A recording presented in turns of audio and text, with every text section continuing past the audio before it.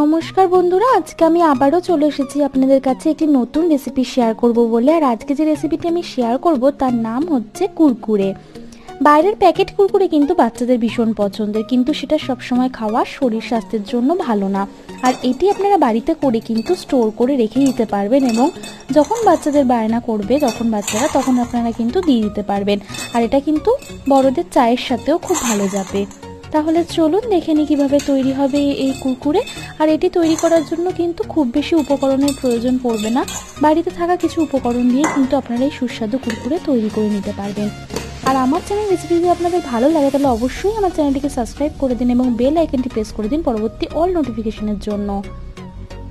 আমি এখানে বেসন নিয়ে নিয়েছি 1 কাপ, জোয়ান নিয়েছি 1 টিস্পুন, চালের গুঁড়ো নিয়েছি 1 কাপ, নুন হলুদ হাফ টিস্পুন করে নিয়েছি, চিলি ফ্লেক্স, গোলমরিচ গুঁড়ো, জিরের গুঁড়ো আর ধনের গুঁড়ো নিয়েছি 1 টেবিল স্পুন করে, আর বেকিং সোডা হাফ টিস্পুন, আর কর্নফ্লাওয়ার নিয়েছি 3 টেবিল স্পুন মতো।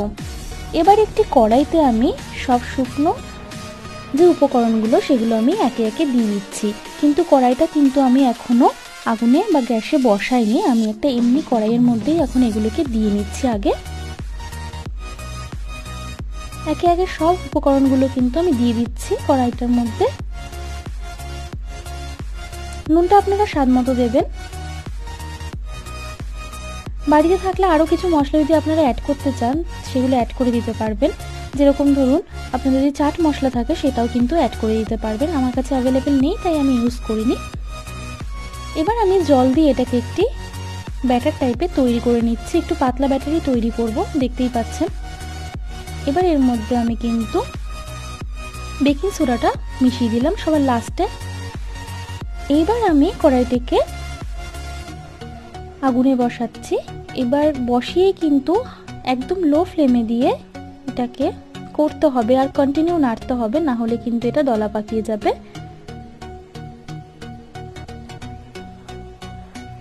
সমানে কিন্তু এটাকে নেড়ে যেতে হবে।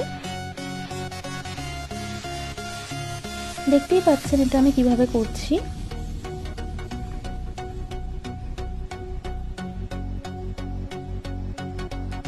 যখন এরকম হয়ে আসবে তখন এটাকে আমি নামিয়ে নিচ্ছি।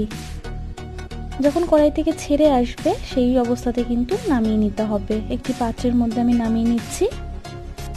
এবার এর মধ্যে আমি কর্নফ্লাওয়ার অ্যাড করে দিচ্ছি। কর্নফ্লাওয়ার আমি 3 টেবিল স্পুন নিয়েছি। আমি এটাকে এবার অ্যাড করে ভালো করে মেখে নিচ্ছি কর্নফ্লাওয়ারের সাথে। মেখে নিয়ে এবার ছোট ছোট বল করে দেখুন আমি এইভাবে হাতে নিয়ে কুরকুরের যে শেপটা হয় সেরকম আমি দিয়ে দিচ্ছি।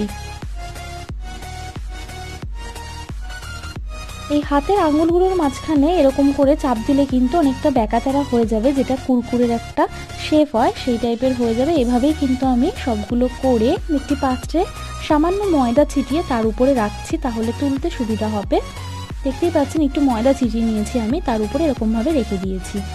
এবার কড়াইতে আমি তেল গরম হয়ে গেলে একে একে কুরকুরেগুলো ছেড়ে দিচ্ছি। তেলটা কিন্তু খুব বেশি গরম হলে চলবে না, আর মিডিয়াম ফ্লেমে করবেন, তাহলে ভেতর থেকে আর বাইরে থেকে সমানভাবে কুরকুরেটা ভালো হবে। ফ্লেমটা মিডিয়ামে রেখে পুরো কুরকুরেটা ভেজে নেবেন। ঘুরিয়ে ঘুরিয়ে এরকম করে একটু লাল হয়ে আসলে তখন আমি উঠিয়ে নিচ্ছি।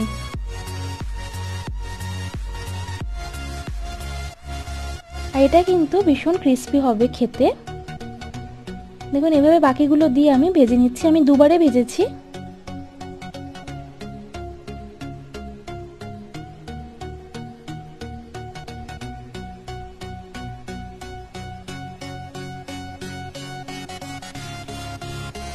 দেখুন আমি ভেজে উঠিয়ে নিচ্ছি।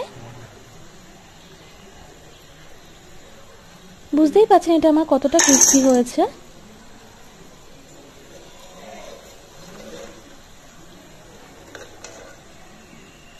আপনারা চাইলে ভেজে নামানোর পরে কিন্তু আপনারা চাট মশলাটা এর মধ্যে অ্যাড করে একটু মাখিয়ে তারপরেও রাখতে পারেন, অথবা যখন আপনারা বের করে খেতে দেবেন বাচ্চাদের বা নিজেরা যখন খাবেন সেই সময়তেও কিন্তু উপরে একটুখানি চাট মশলা ছড়িয়েও নিতে পারেন, তাহলে টেস্টটা আরও ভালো লাগবে। তাহলে তৈরি হয়ে গেছে আমাদের কুরকুরে। তাহলে আজকের মতো নমস্কার, দেখা হবে পরের কোনো একটি সুন্দর রান্না নিয়ে।